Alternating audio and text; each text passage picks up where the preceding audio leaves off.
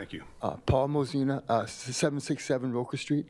And I sent you an email back around mid-July recapping the data that I've been analyzing from the Emergency Communications of Southern Oregon. You might recall that last June, I provided you the data for 2018 through 2022. And then this year, I got the 2023 data to add to that mix so we can see the continuity of the data. And I did send you that recap on July 16th. I didn't hear back from anybody, but I did get an invitation to a meeting from Jackson Burres, and I appreciated that opportunity to talk on Zoom with Jackson and Dr. Mahan. And so then I did send you a follow-up email yesterday because I was very disappointed at the results of that meeting with Dr. Mahan and Mr. Burres, in that they really don't think there's anything to see here. I'm jumping ahead of myself a little bit, but what I'm referring to is the increase of EMS calls in Jackson County since 2021.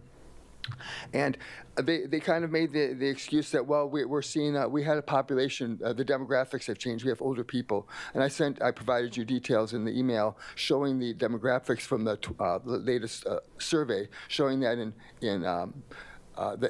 the age group 65 and over did increase from 2010 to 2022. The age group 65 and over did increase, but in 2021 it was a very tiny increase. In 2022 there was actually a 1.2% decrease in the population in Jackson County. And in the 3 years, 2018 through 2020, the numbers were flat in that age group.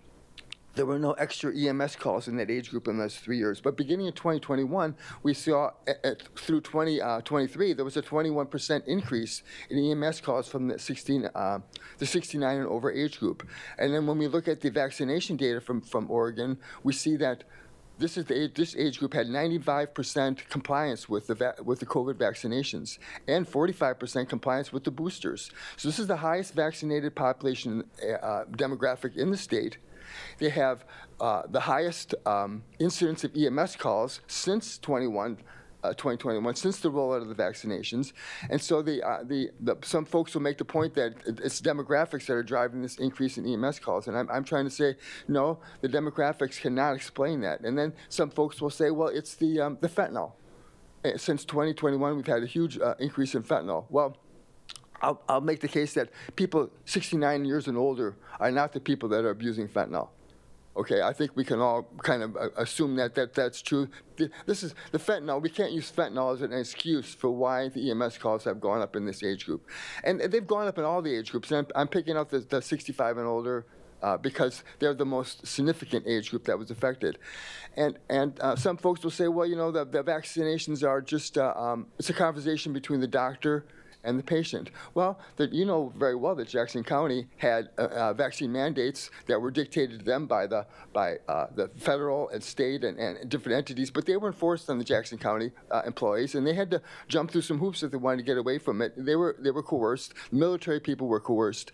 Over 500 colleges in the United States had vaccination mandates. This is an experimental treatment that was forced upon the population, and it's been proven that it's not safe and effective. And if you look at the vaccine adverse event reporting system, the VARS system, then I'll just quickly show you the graph. And I know it'll be hard to see, but maybe it'll remind you to check the email that I sent so you can take a closer look at it. But this is the if you see, it's hard to see, I know, but beginning with 2021, the number of vaccine injuries reported skyrocketed.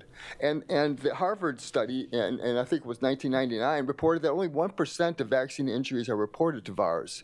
Okay, only 1% are reported. And in 2021, the number of injuries skyrocketed. And I also provided you a graph with the vaccine injuries of folks that live in Oregon. And again, a large percent of the injuries were in the age group 69 and over. The highest vaccinated age group has the most EMS calls, and they have the most reports in the VARS system. And I just want to summarize by saying that I'm disappointed that the Jackson County, my conversation with Jackson and Dr. Mahan resulted in nothing. They're not going to do anything. They're totally comfortable with what the Jackson County Health and Human Services Department is doing vis-a-vis the EMS calls. They don't feel like there's anything to see, there's nothing to investigate, there's nothing to do. I think it's appalling. And I don't want to have to come back here in 2024 with in 2025 with the 2024 data and show the same trend, and we did nothing. When are we going to react? When are we going to notice? When are we going to stop ignoring what's going on with these EMS calls? But anyways, thank you for your time. I really appreciate it, and I'm going to submit my comments to the recorder to be added to the record. Thank you very much. Thank you.